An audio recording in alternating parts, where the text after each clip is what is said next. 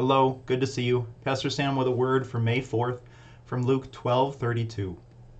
Fear not, little flock, for it is your Father's good pleasure to give you the kingdom. God wants to give you his kingdom. He wants to give you eternal life with him forever, where you can be with him, where there's only good stuff and not any of the bad, stupid, evil junk that we have to deal with now. That's life.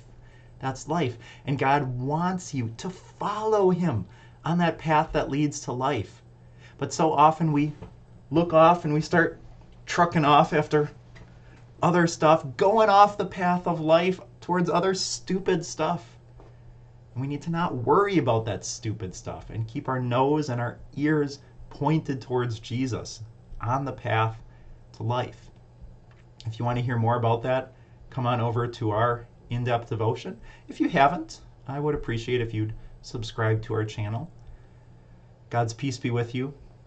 I'll see you in life, friend.